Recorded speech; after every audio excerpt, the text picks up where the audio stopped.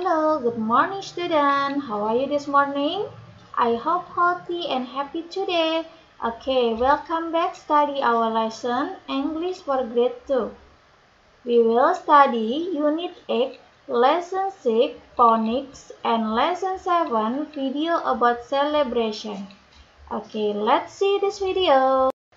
In the lesson, students will identify and say words with at the end and in middle. Look at this picture. What is he doing? He is listening to music.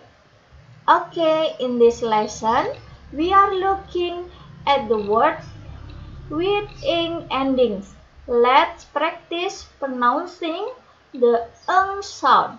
We will mark in this lesson. Okay, di dalam pembelajaran ini kita akan mempelajari kata-kata yang berakhiran dengan ing dan kata-kata yang berakhiran dengan and nk. Okay, perhatikan.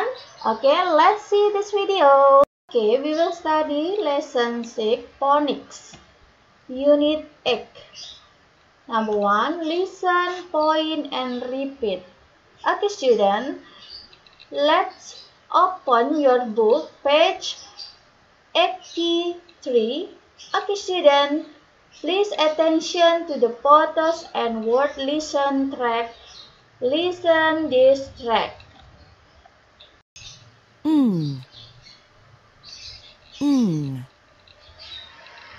Sing.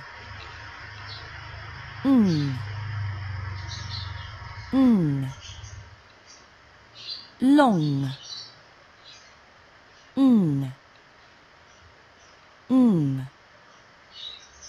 Angry.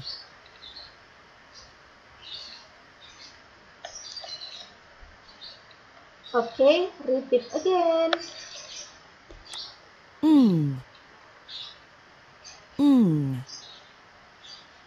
Sing.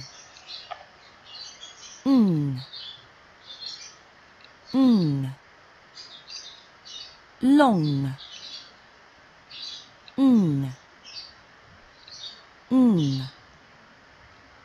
Angry. Semua di pembelajaran 1 listen, point, and repeat berarti kalian harus mendengarkan tracknya. Tadi sudah Miss nyalakan tracknya dan sekarang kalian ulangi lagi ya. Mari kita sama-sama ulangi. Number 1, sing. Sing. Number 2, long. Long. Number 3, angry. Angry. Okay. Next.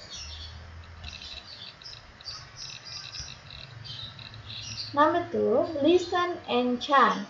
Circle words with Okay, student. And number 2, listen. You are going to hear some words with Please attention this track. Okay, attention this track.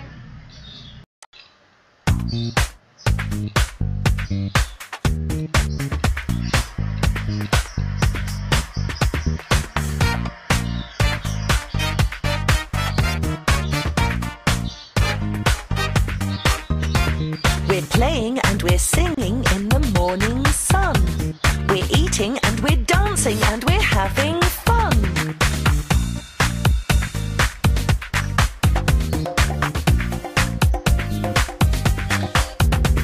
We're taking photos and we're holding balloons. We're having a party and it's not ending soon. Oh no.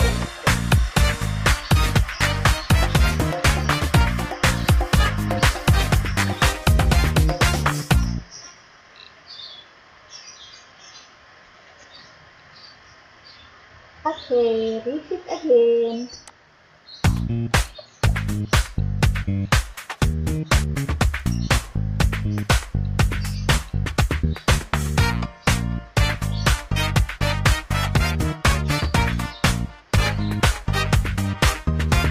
We're playing and we're singing in the morning sun. We're eating and we're dancing and we're having fun.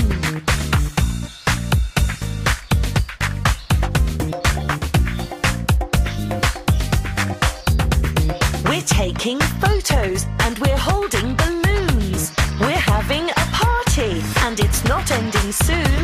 Oh no.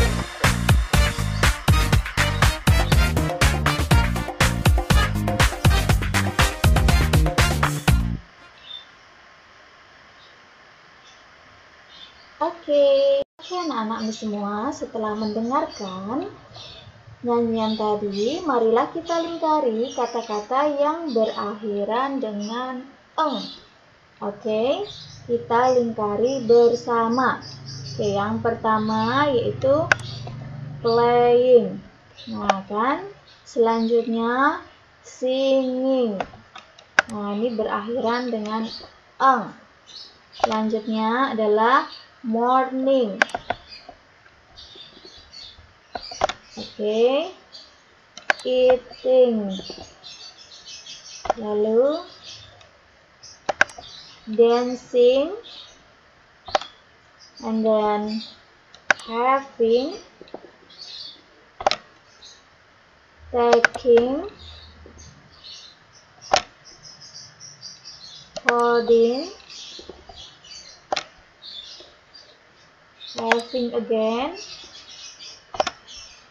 ending, and the last ending. Oke, jadi hari ini kita telah mempelajari kata-kata yang berakhiran dengan eng atau eng. Oke, dan dalam nyanyian tadi sudah dinyanyikan dengan beberapa kata yang mengandung kalimat simple present continuous tense. Nah, di sini sebagai contoh, he is playing. Nah, playing kata kerjanya yaitu play. Diakhiri dengan ing atau ditambahi dengan ing. Ini menunjukkan adalah simple present continuous tense. Oke. Nah, nanti bisa dilihat kembali ya nyanyiannya, kata-kata mana saja yang termasuk continuous. Oke, next. Number 3, listen, tick the box when you hear eng. Oke, jadi anak-anak semua tugasnya adalah nomor 3 yang diselingkari ini saja ya tugasnya. Nomor 3, silakan diberi tanda checklist pada box yang sudah disediakan setelah kalian mendengarkan track berikut ini. Oke, listen this track. 1. Run. Run. 2. Sing. Sing. 3. Log. Log. 4. Song. Song. 5. Long. Long. 6. Sink. Sink.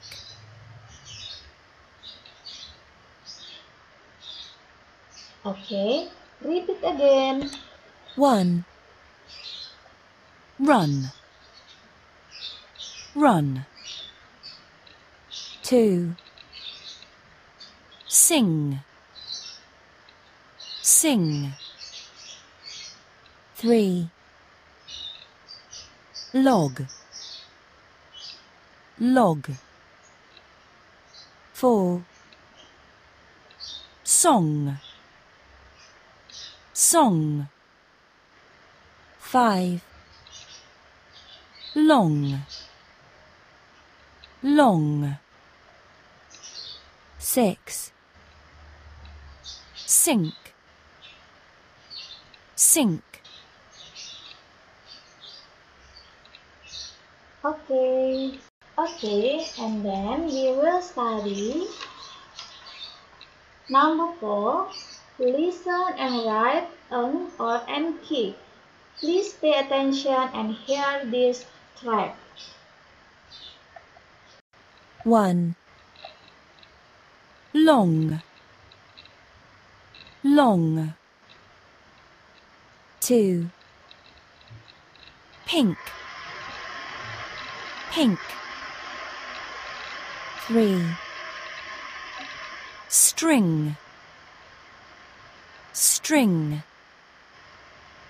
4. Tank, tank. 5. Morning,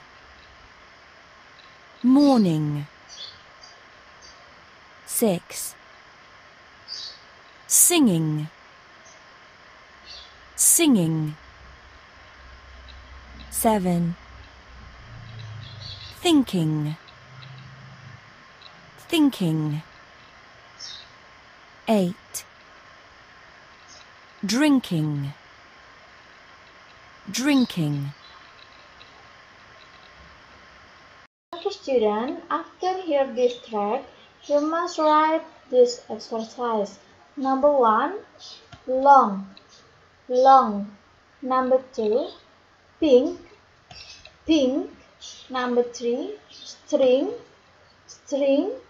Number 4, tank, tank. Number 5, morning, morning.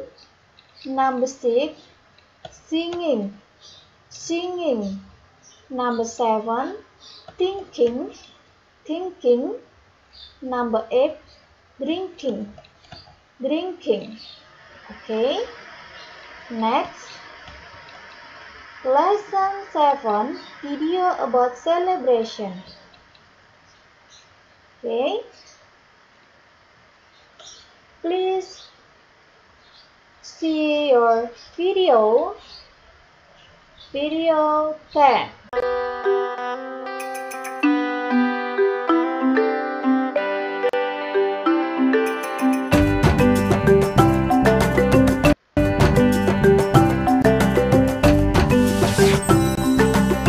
I'm AJ.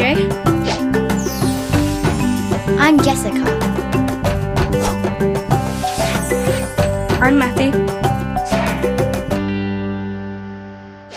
Hi, AJ.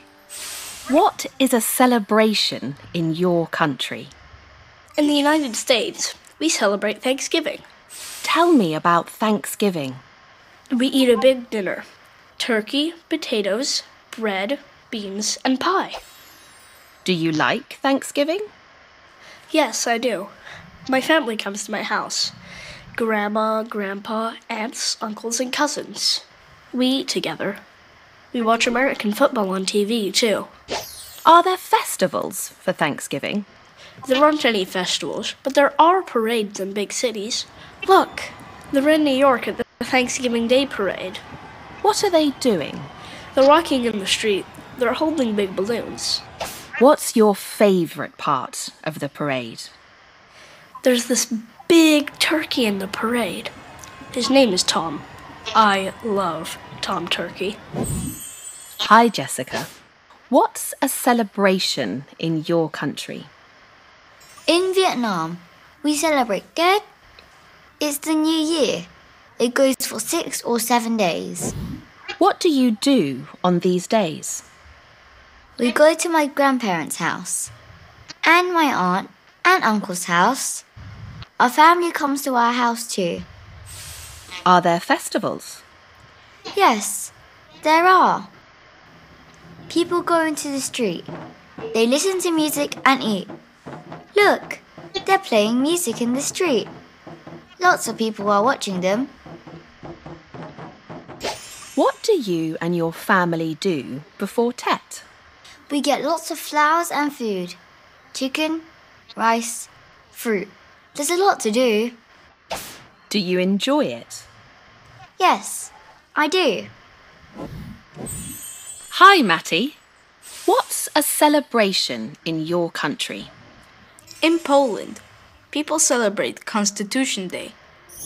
What do you do on Constitution Day? My family and I go to the park. We have a picnic. Are there any festivals for Constitution Day? Yes, there are. These people are celebrating Constitution Day at the festival in town. Some people are playing music and others are dancing. There are lots of people watching them. Do you dance on Constitution Day? No, I don't. You just enjoy the picnic with your family? Yes, we eat and play games in the park. It's lots of fun.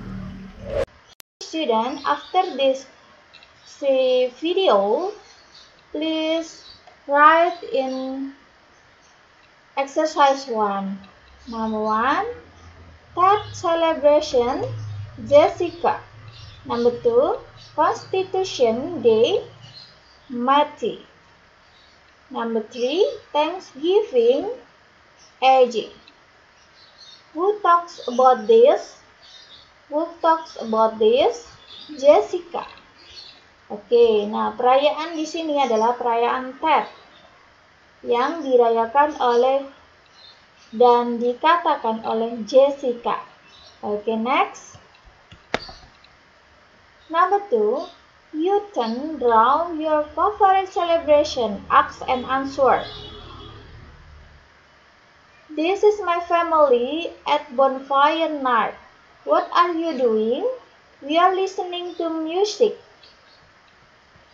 Number 3, write about your drawing from exercise 2. Look at my picture. I'm with my mom, dad, and sister. We are at bonfire night. We are listening to music and having fun. It is fantastic. Okay. And then you must open your workbook, page 67, lesson 6. Value about be grateful. Number 1, who is being grateful? Look and think. Nah, di sini siapakah yang bersyukur? Siapakah yang bersyukur? Marilah kita beri tanda tik atau centang. Dan marilah kita beri tanda checklist. Siapakah yang bersyukur di sini? Nah, untuk lebih jelasnya, silahkan dibuka bukunya sambil kita checklist bersama-sama. Nah, yang bersyukur itu adalah number 1 and number 2, box yang kedua. Oke. Nah, oke anak-anak semua. Next, number 2, circle all the things that you are grateful for. Lingkari hal-hal yang kamu syukuri. Oke. Yang kita syukuri, kata-kata di sini, I've got some fun toys. Saya mempunyai beberapa mainan yang menyenangkan. My grandparents live near my house. Kakek nenek saya tinggal dekat rumah saya. I've got a bike. Saya memiliki sebuah sepeda. I've got homework today. Saya memiliki pekerjaan rumah hari ini. I've got nice friends. Saya memiliki teman baik. My family helps me with my English homework. Keluarga saya membantu saya dengan PR bahasa Inggris saya. I've got a pet. Saya memiliki seekor peliharaan. I've got some books. Saya memiliki beberapa buku. Nah, anak-anak semua, setelah dilihat di grateful, yang disyukuri apa saja? Oke, boleh kalian lingkari. For example, I've got some fun toys. Oke. Number 2, be grateful. I've got a bike. Okay. And then be grateful. I've got nice friends. Okay. And then be grateful. My family helps me with my English homework. Okay. Nah, selanjutnya number 3. Read, write, and draw. This is something I'm grateful for.